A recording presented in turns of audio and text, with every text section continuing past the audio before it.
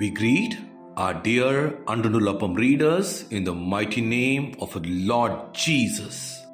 It's 18th of January, the Thursday, year 2024. Today, let's meditate on the topic, eminence that was lost. And the Lord will make you the head and not the tail. You shall be above only and not be beneath. From the book of Deuteronomy, chapter 28, verse 13.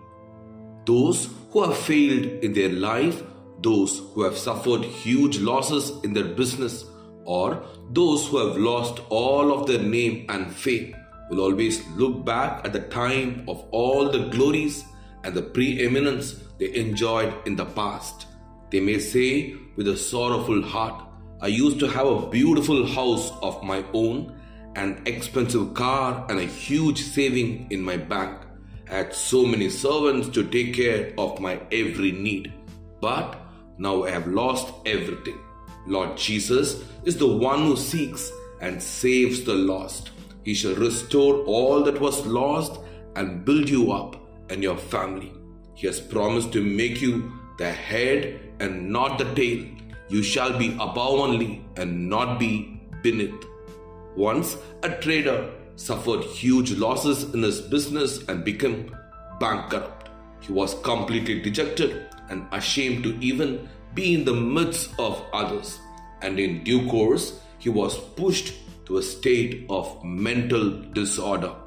The pastor of his church came to know of his state, called him, and spoke words of encouragement. He prayerfully said, You are not in a low state. You are indeed special and privileged in the sight of the Lord, and He is with you. You still have your future ahead of you, and you have not lost the grace of Lord Jesus. Therefore, grasp the hand of Lord Jesus. You will definitely come back to the top, and the Lord will surely bless you. These prayerful words of encouragement made a great impact on the businessman. With that encouragement, he went home and started reading the Bible with a real dedication.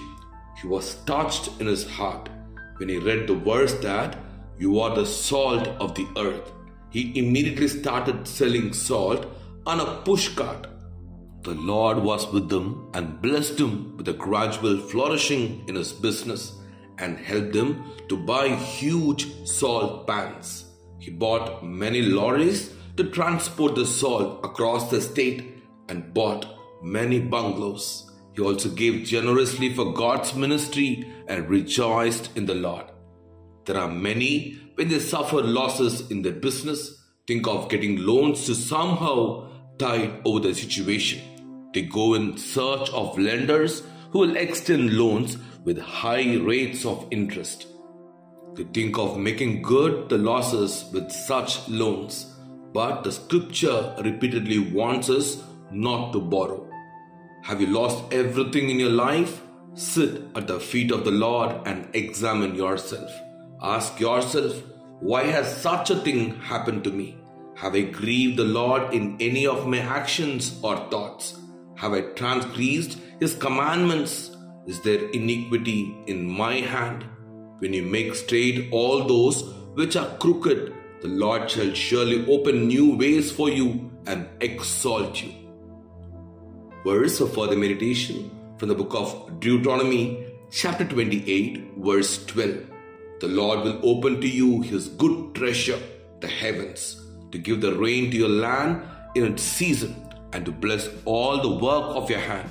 You shall lend to many nations, but you shall not borrow. Today's Bible reading, meditation for morning, from the book of Genesis, chapter 43, 44 and chapter 45. Bible reading for the evening, from the book of Matthew, chapter 13, verses 24 to 50.